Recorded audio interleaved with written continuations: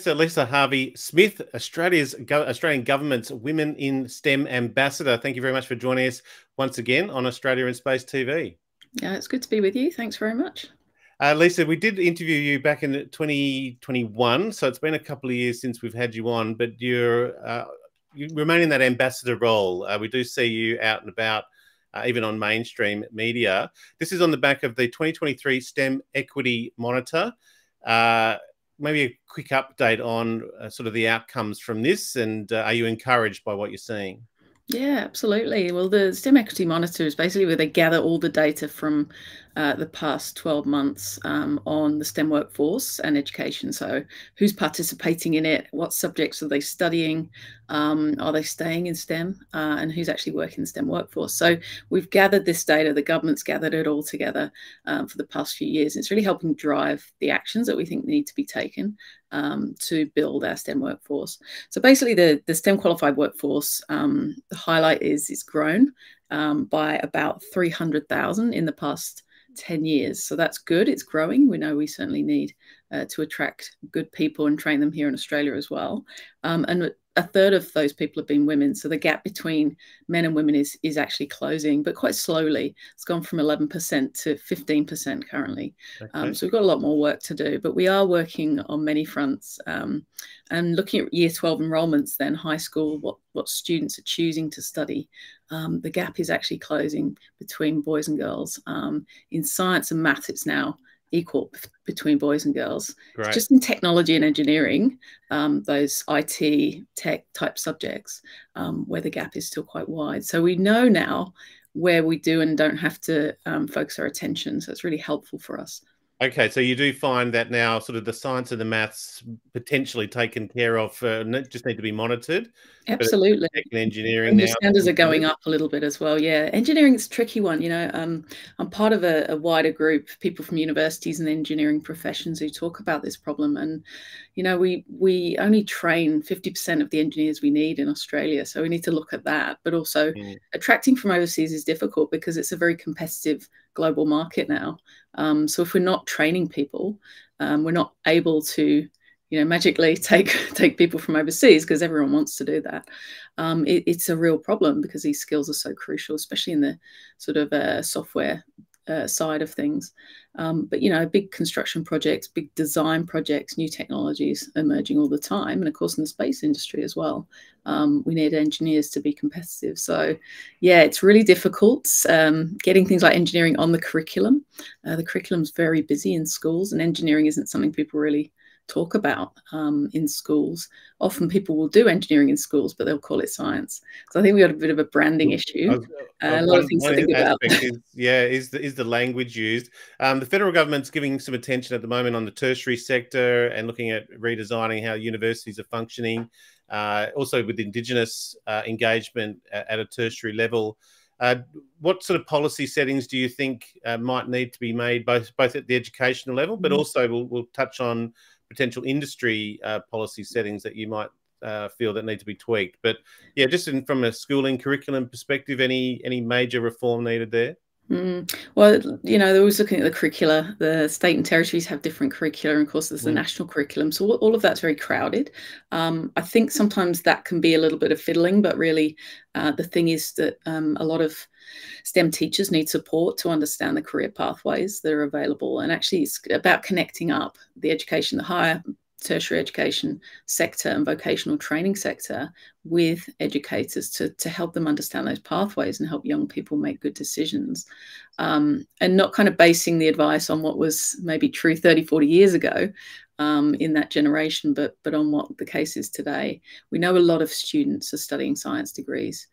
Huge numbers of students are coming out of science degrees and finding they can't find a role in science and in research that they might want to do. So really, I think we need to be a little bit more honest with young people and say, well, these are where the jobs are.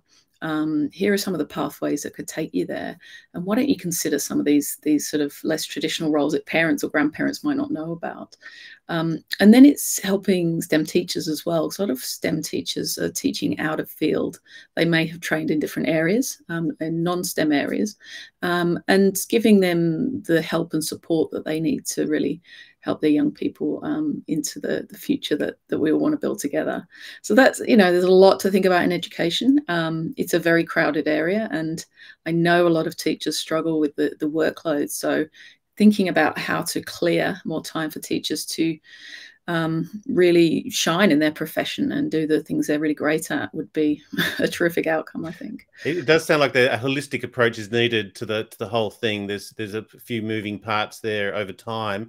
Yeah. We interviewed the Annie Thomas Space Foundation recently. They did a program with 65 schools funded from the Australian Space Agency, I understand, but they had 500 schools of interest in that program. And so that's a huge gap between sort of, you mentioned teachers and the like, and the interest there. So do you see that gap as well between what's being funded and the interest? And then there's a second part to this is one aspect was that it was a space program, and they found that kids love space, the teachers love space, and parents love space as well. What do you think of the space sector? Because it's multidisciplinary, has a lot of sort of aspects of STEM as well. Yeah, just on both those two. One, the gap, and then two, your thoughts on the space sector and the part that it can play. Yeah, space is the gateway drug. Science, astronomy is the gateway drug, I think, to so much STEM, and that's great. And as an astrophysicist, I'm going to say that. Okay, you are biased. Certainly, in our discussions, I'm on the advisory board to the Australian Space Agency, and we're always thinking about ways to actually inspire the next generation using space as that engagement tool. But ways, in which we can also give people a realistic expectation of what space is. I mean, with the gap, I don't know if you're referring to the gap between the interest that young people have in space and the opportunities available to them. Is that what you're alluding to? They funded up to 65 schools, and when they put it out, they had 500 schools apply. Yeah, and so not enough. Like, wow, you could have funded 400 and still been oversubscribed. Absolutely. Again, with any program, there's always more demand than you can satisfy. And I think one of the things that we need to grapple with in this sector is there is always more demand, and government will never provide enough funding. Nobody feels they have enough funding for anything. It's just going to be a perpetual problem. So what we need to do is connect industry into this. And a lot of people come to me from companies and say, well, how do we hire more women into our industry? And I say, well, what have you tried? And they say, well, we put out an advert. It's like, well, it's a try a bit harder and connect more, integrate this into your strategy, your business strategy, into your long-term planning, because in the modern world, like, securing that pipeline of talent is no longer as simple as putting out a job advert.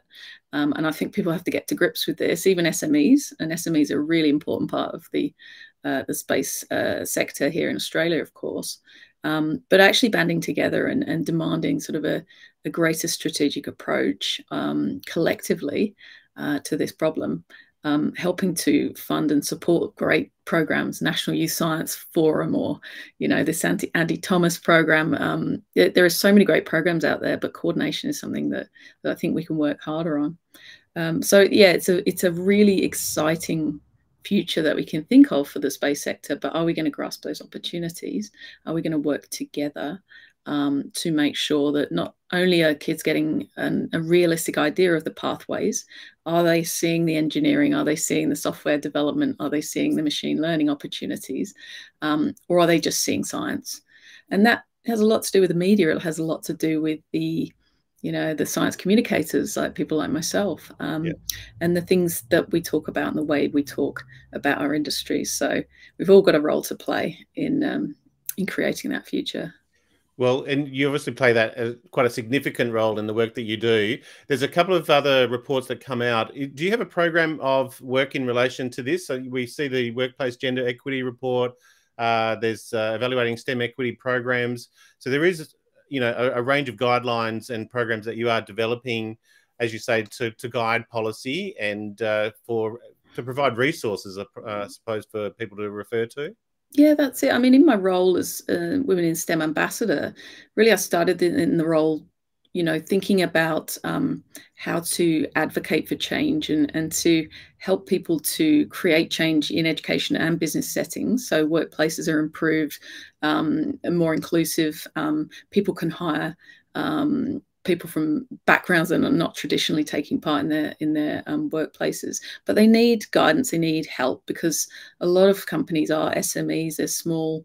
They maybe don't have gigantic marketing or human resources departments. They maybe don't know what to do. So I built up a research team now, doing a lot of research and trying to understand the barriers, but then the solutions.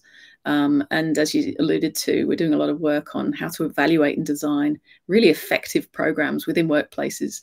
And all those resources are available for free on our website on the womeninstem.org.au, so people can go on there. If you run a small business, if you are thinking about an equity program, for example, you can jump on there, help to see what's working, see what experiences other companies have had in trying to hire more diversely, improve their internal structures and processes and policies, and really giving people a guide on how to implement workplace change that can improve the workplace for everyone.